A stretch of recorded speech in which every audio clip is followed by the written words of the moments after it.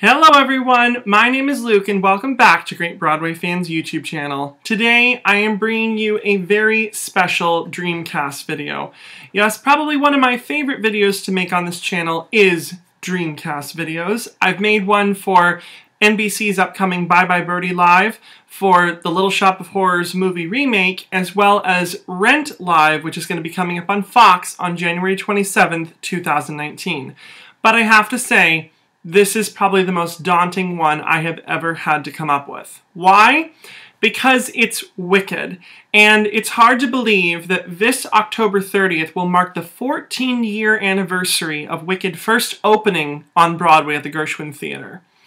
And this movie adaptation, unfortunately, has been in development hell for the last 12 to 13 years. I mean, as far back as 2004, they were going to make a movie adaptation, and they were originally planning on having Idina Menzel and Kristen Chenoweth, but that movie never got off the ground.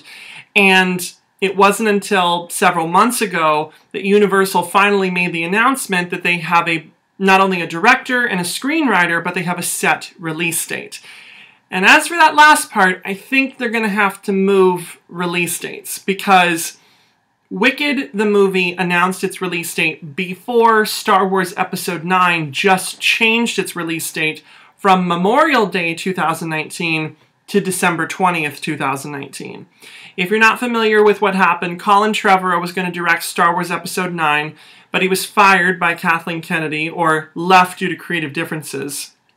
And J.J. Abrams was hired to direct Star Wars Episode 9, which was going to come out Memorial Day weekend 2019.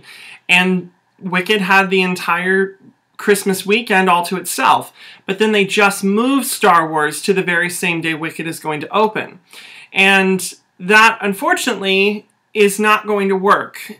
Because Star Wars has become a bit of a Christmas tradition now for the last 3 years, ever since The Force Awakens, then last year's Rogue One, and this year's The Last Jedi, I don't think that Universal would want to go up against something like Star Wars. It's going to be huge. So I looked at the release schedule for the entire year of 2019, and I think I come up with a perfect solution. Release the Wicked film adaptation in the month of October. There's no major movies set to be released as of late. It's the month of spookiness and Halloween. Our two central protagonists are two witches, for Pete's sake, and the musical originally opened in October of 2003.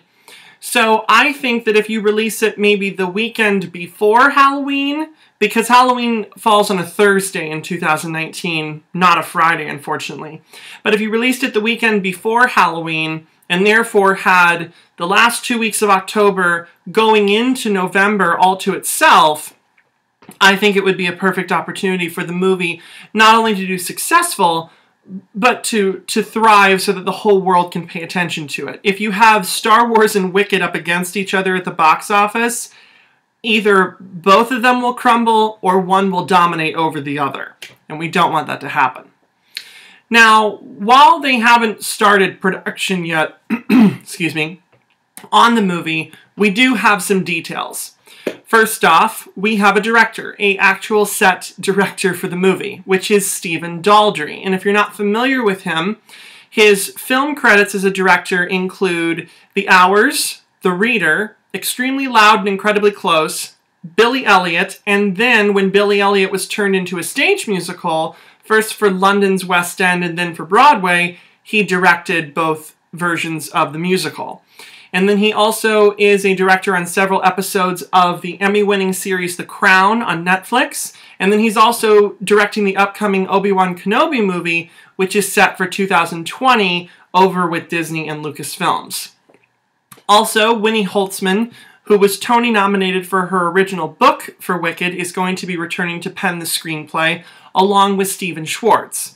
And Stephen has also confirmed that he is going to be writing at least 3 brand new songs for this film adaptation, and he's going to incorporate one cut song that was in the San Francisco out-of-town tryout of Wicked, but did not make it into the actual final cut of the Broadway production.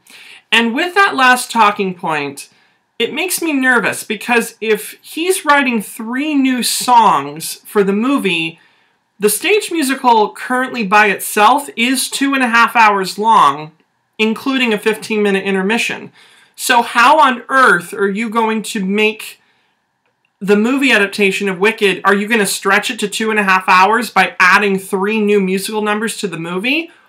My guess, and this is just my guess, I think what Steven is probably going to do is cut songs from the stage version and incorporate new music into them. I know that that sounds like theater blasphemy for him to cut songs out of Wicked, but let's be honest with ourselves. There are songs in that score that I think you could easily remove and either replace with dialogue scenes or replace with new material. I think that Dear Old Shiz is only in existence in the show for a scene transition. Both Sentimental Man and Wonderful are 2 solos sung by the Wizard that really don't progress anything forward. And the song Wicked Witch of the East, which is not on the cast recording, is simply a scene set to music. So I don't know what he'll do with the score. I will keep you posted, but that's my initial reaction to that statement of incorporating both new music and 1 cut song. Now, this is interesting, but back in April of this year, there was a rumor that came out of Universal that Nicole Scherzinger had been approached to potentially play Elphaba for the movie adaptation of Wicked. And if you're not familiar with Nicole Scherzinger, she's a former Pussycat Doll. She played Maureen in the Rent Hollywood Bowl production back in 2010. She was Grisabella in Cats for the West End. And then she also was in that god-awful TV movie remake of Dirty Dancing. But nothing was confirmed. It was just a rumor that she was in talks to play Elphaba. But in the April, May, June, July, August, September, October, in the 7 months since that rumor, nothing's been confirmed. And that leads me into my next talking point, is the biggest problem facing the Wicked movie is going to be the casting. Because, let's be honest with ourselves, the roles of Elphaba and Glinda need to be played by women who are singers first and then actresses second. Most modern-day movie musicals try to incorporate performers who are actors first and then singers second. And while sometimes that means that they're better actors than they are singers, and sometimes that's also not a disrespect to the singing, but a higher respect to the acting, there have been cases recently of people being disappointed in certain Hollywood talent that's been front and center in a movie musical when their vocal chops just can't hold up. La La Land and Beauty and the Beast are 2 prime examples. People gave Emma Stone and Emma Watson both crap for their weak vocals. And while I thought that Emma Watson's vocals were perfect for the role of her incarnation of Belle, and Emma Stone gave a more gritty, realistic performance in her vocals, I do see the argument. There's not enough trained singers in Hollywood for movie musicals, and therefore you have to outstretch to Broadway talent for your movie musicals. But then that's a double-edged sword, because if you put too much unknown theater talent front and center in a movie, worldwide audiences don't know who these performers are. Not every musical is a Phantom of the Opera or a Wicked or a Hamilton. Excuse me. So, here's what I think. I think that Wicked, when it comes to its casting, has 3 potential scenarios on how to cast this movie. Because I've been paying attention to some modern movie musicals on how they cast their films. And this is what I was able to come up with. Scenario number 1. You go with A-list movie stars for the leading characters, and if you have any smaller or supporting roles, you fill it in with either lesser-known movie talent or TV talent, or you go with Broadway talent. And while this has worked in movie musicals like Chicago and Les Miserables and Beauty and the Beast, there are examples of times when that does not work, such as with Evita and Sweeney Todd and Rock of Ages, where you have Hollywood talent front and center, but therefore you sacrifice the integrity of the musical, and therefore you have talent that can't sing the roles that they're written to play, which is a problem. Number two is you can have an even balance of both Hollywood and Broadway talent in the same movie. This worked brilliantly with Into the Woods. I think that that was a prime example of a movie musical where you had Hollywood A-list talent like Meryl Streep and Anna Kendrick and Emily Blunt and Chris Pine, rubbing shoulders with theater talent like James Corden and Daniel Huddleston and Lilla Crawford, Mackenzie Mozzie, Billy Magnuson. And even the Last 5 Years movie featured a Hollywood actress with Anna Kendrick and then a Broadway star with Jeremy Jordan. So you could go the sort of 50-50 balance, which I think would be the best case scenario to do. Now, the third one is the trickiest because you have to stick the landing properly with the casting. But if you go with a complete unknown, fresh-faced, brand new talent, or even a theater actress or actor front and center, and then you fill in the supporting roles with Hollywood talent, that's one way to do it. Case in point, both the film adaptation and the NBC versions of Hairspray featured this. Also, the Dreamgirls movie. Even though Jennifer Hudson clearly had her fans from American Idol, she was a lesser-known talent front and center in a movie musical. Also, the Jersey Boys film adaptation. They brought back the lead actor who won the Tony for playing Frankie Valli in the Broadway production to then do it on film. So how do I think that Wicked should go about the casting with all these scenarios from previous movie musicals? I think because the vocals are so demanding for the role of Elphaba, more Elphaba than Glinda, essentially. I mean, Glinda has to be able to hit some high soprano notes in certain songs, but Elphaba really has the three biggest songs in the whole show. She has The Wizard and I, Defying Gravity, and No Good Deed, which are the three beltiest songs in the whole show, and probably some of the most vocally intense music that's ever been written for a Broadway stage. If I had to compare any other Broadway show's score in terms of vocally taxing, I would pick Andrew Lloyd Webber's Evita. It's written to be played by a woman who needs to be able to hit all those high notes. And when they made the movie adaptation with Madonna, she simply couldn't do it. Patti LuPone and Elaine Paige are two of the best Evitas, and Elena Roger, three of the best Evitas that have ever performed the part. And when they cast Elphaba on Broadway, they get women who can sing the vocals moreover than they are named talents. So here's what I'm saying. I think this is a golden opportunity to either cast a Broadway star who can handle the role vocally and then fill out the rest of the movie with Hollywood talent. Or you can find a Hollywood actress who can sing the role. That's what's most important, is you need to be able to hit the notes and actually sing the material as written. I don't want them to butcher or alter the score for an actress who can't sing it to its full extent. So here's who I have come up with for the role of Elphaba. My number one draft pick is Cynthia Erivo. I think, hot after her Tony win for her Broadway debut as Celie in the revival of The Color Purple, and also her Grammy win for being the lead vocalist on the cast recording, she's ripe for the picking to transition into movies. She's already attached to play Harriet Tubman in a biopic about the life of Harriet Tubman. I think Oprah's producing the movie. But I think that if you're going to make a movie musical version of Wicked, and you want to go with a Broadway star who can handle the role, Cynthia Erivo would be perfect. You would be able to introduce her to the world who's not already familiar with her, and be able to vocally handle the part. Now, if you want to go with a Hollywood actress who could definitely sing the role, look no further than Anna Kendrick. She made her Broadway debut in High Society when she was 12. She was fantastic in the Pitch Perfect series, and then, of course, both Cinderella and Kathy in the Into the Woods and the Last 5 Years film adaptations. And with Pitch Perfect 3 being the final movie in their franchise coming up this December, she has a full open availability to play Elphaba in the film adaptation of Wicked.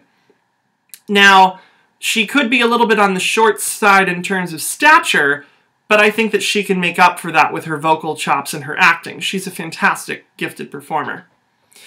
And because I have to go there, my third choice would be Lea Michele.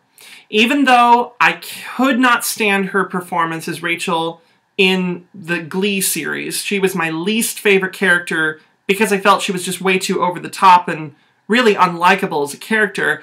I cannot deny that Lea Michele has a fantastic voice when it's not auto-tuned. I've heard her voice when it's sung in live performances, and she has a beautiful voice. She looks like Idina Menzel. Everybody's been dreamcasting her in this part for years, so why not we make it happen? And lastly, these last two choices are sort of wild cards, but Janelle Monáe, who started out as a pop singer and now has become working her way into Hollywood in acting, would be fantastic. And also Megan Hilty. She's voiced how much she wants to come back and do Wicked again on Broadway, but since she's already played Glinda, and I think if you watch her on Smash, her belt is so rich and strong that she would make a fantastic Elphaba. She has matured, I think, into the role of Elphaba. She had a wonderful 4-year run as Glinda, both on Broadway and in the Los Angeles production, that I think she'd make a fantastic return to Wicked as Elphaba. Next up, Glinda. This is a role that I think you could either, once again, you could cast a Hollywood actress or a Broadway actress. If you want to cast 2 Broadway actresses as both Elphaba and Glinda, that's wonderful. Then fill out the rest of the roles, fill out the other roles with Hollywood talent. Because you're going to need some reasons for non-theater fans to come and see the movie. And while the world will definitely be anticipating the film adaptation of Wicked, you need to get the non-theater community to come see the movie. So my number 1 pick for the role of Glinda, and I think she would be perfect opposite Anna Kendrick, is Dove Cameron. I love Dove Cameron. I thought she was fantastic on her little Liv and Maddie TV show when she played her own set of identical twins. I thought that was charming. And while Descendants was boring, I thought, I loved her as Amber Von Tussle in Hairspray Live. I thought she was fantastic. And once again, partnered up with Kristen Chenoweth playing her daughter in Hairspray. I would love to see her play that part. Now, another actress that I would love to see opposite Anna Kendrick, specifically because it would be a Pitch Perfect reunion, is Brittany Snow. Once again, she also played Amber in the film adaptation of Hairspray, and with Pitch Perfect as a series coming to an end, and Brittany Snow having such a beautiful, gorgeous voice, I would love to see her play Glinda. I think it would be really fantastic. If you cast Anna Kendrick, or maybe even Lea Michele opposite Brittany Snow, I'd love to see the chemistry between those two. I think that they would make a great pair. My third choice is Lily James. Now, if you're not familiar with her, she was Cinderella in the live-action Disney remake of that movie, and she was also in Downton Abbey for seasons 3 through 5, I think. And then she was also in Baby Driver, which I saw earlier this summer, and it was a fantastic movie. I highly recommend that you go see Baby Driver if you haven't already watched it.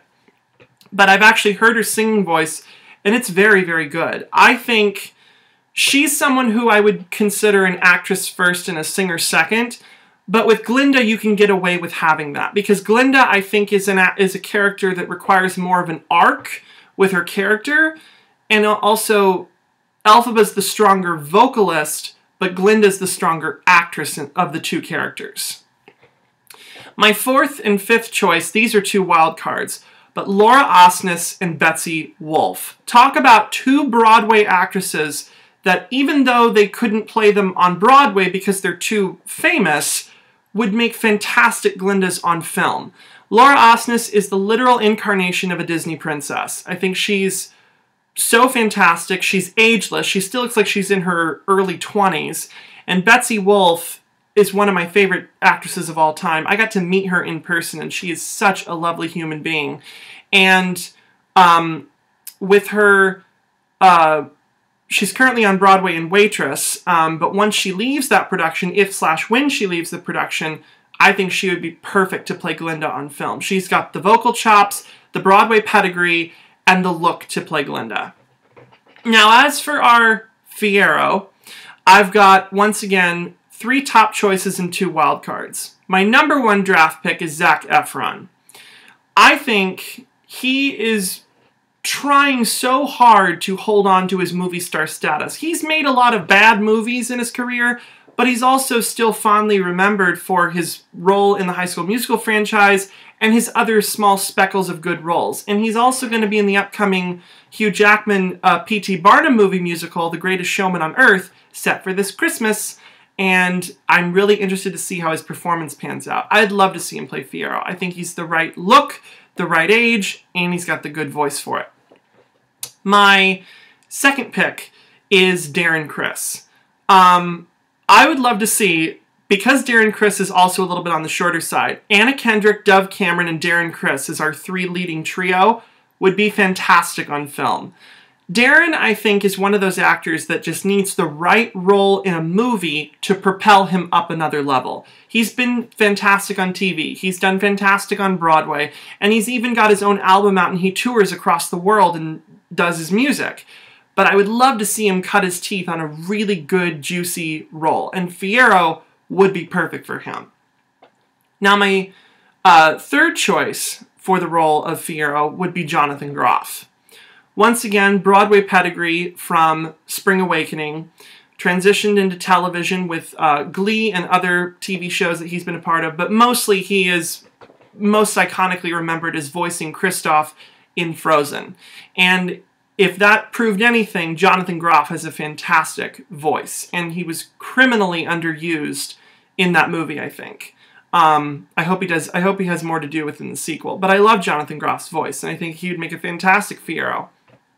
And my last two wildcard picks would be Nick Jonas. I think that of the three Jonas brothers, I think Nick has definitely gotten the most longevity out of being of the trio of Jonas brothers with his film and television career, but he still has the vocal chops, I think, to handle the part. And then also Jeremy Jordan. I adore this man. He's probably one of my favorite Broadway actors, from Bonnie and Clyde to Newsies to the Last 5 Years movie. He's been on Supergirl, which I'm a huge fan of, and I want him to return to Broadway in another musical. But he'd be even more fantastic, I think, if he got cast as Fiyero in this film adaptation of Wicked. So next up, we have Madame Morrible. This was the most fun role to cast. I came up with a huge list of actresses and had to cobble it down to just 5. And I'll list my honorable mentions at the very end of the video. But my number one draft pick for the role of Madame Morrible is Jessica Lange. I think she would be fantastic. After seeing her in Feud, Betty and Joan, as she played Joan Crawford, what a tour de force performance. So fantastic. And, I mean, huge movie star with a huge long list of films under her belt. What would be more delicious than having her come on to be in the movie adaptation of Wicked? Madame Morrible is not a singing-heavy role, so you can cast an actress of huge stature that doesn't necessarily need to be a quote-unquote trained singer. It's more of an acting performance than it is a singing performance when it comes to Madame Morrible's character. But speaking of musical talent, how about Bette Midler as Madame Morrible? Fresh off of her Tony win for Dolly Levi, and also two of my favorite Bette Midler performances are Winifred in Hocus Pocus and Mama Rose in the TV movie version of Gypsy. Now that Bette Midler's leaving the production in January, I would love to see her play Madame Morrible in a Wicked movie.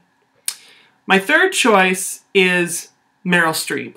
3-time Oscar winner Meryl Streep. I think after seeing her in Into the Woods, I mean, Mamma Mia was a great movie musical for being a Mamma Mia film adaptation, but seeing her as the witch in Into the Woods just made me want to see her in more movie musicals. I'd love to see her play Norma Desmond in Sunset Boulevard. I'd love to see her play Dolly Levi in Hello, Dolly. But Madame Morrible would be the right, once again, having two theater talent actresses as your leading ladies and then filling it in with Hollywood talent for the supporting roles is the right move, I think, creatively when it comes to the casting. And what would be better than Meryl Streep playing Madame Morrible? My fourth choice and fifth choice, once again, are more on the wild card side. But Emma Thompson Beautiful performance in Beauty and the Beast, but also I loved her Mrs. Lovett in the New York City Philharmonic production of Sweeney Todd, and of course P.L. Travers in Saving Mr. Banks. If you've not seen that movie, please go watch it. That movie's fantastic as well. And then Glenn Close, who just finished her latest stint of running Sunset Boulevard on Broadway as Norma Desmond, even though she's been in talks to play Norma Desmond in a film adaptation of Sunset, which I'm still hoping actually gets made, I'd love to see her play Madame Morrible. Think Norma Desmond and Cruella de Vil mixed together with Glenn Close's performances. That would be fantastic. And then next up, The Wizard. I've got 3 choices for The Wizard, and I think that all of them are home run winners. Number 1 is Martin Short. I think that with a strong comedian in this role, it would be fantastic. I would love to see him cut his teeth with the scenes, with Glinda and Elphaba in the throne room and everything in the Wizard's chamber. And if they keep the Wizard's songs in the movie, which I would love to see them at least keep Wonderful. Sentimental Man, I could take it or leave it, but Wonderful is a good song. I think it's a charming song, and I think that Martin Short could do a great job with it. My number 2 choice is Victor Garber. Everything that man touches turns to gold. I've adored that man for years. Rodgers and Hammerstein's Cinderella on TV when he played the king, and when he was Mayor Shin in The Music Man. Victor Garber does nothing but good work, and I would love to see him play the Wizard. And my 3rd choice, because I've got Beauty and the Beast on the brain, Kevin Kline. Talk about the heart and the acting performance that would be perfect, right up his alley for an actor like Kevin Kline. Now my last 2 characters, Nessa Rose and Bach, I'm lumping together, but I've got 2 choices for each of them. I've got Haley Steinfeld and Elle Fanning for Nessa Rose, which, come on, either one of them would be perfect, because you need someone who's younger than Elphaba, but sassier and just a little, and can get that nastier edge to the character just a little bit more than Elphaba traditionally is as a character. And then there's Bach, which would be perfect for either Ben Platt or Andrew Keenan Bolger. I just think that that would be fantastic. So what do you all think? What do you think of my Dreamcast suggestions for the Wicked movie? Be sure to leave your own Dreamcast suggestions down below in the comment section. Thank you all so much for watching. Be sure to give this video a big thumbs up. Hit the subscribe button if you are not already subscribed. You can follow me on social media. My links to Instagram and Twitter are in the description. Click the bell icon for notifications when I post content. Thank you so much for watching, and I'll see you next time.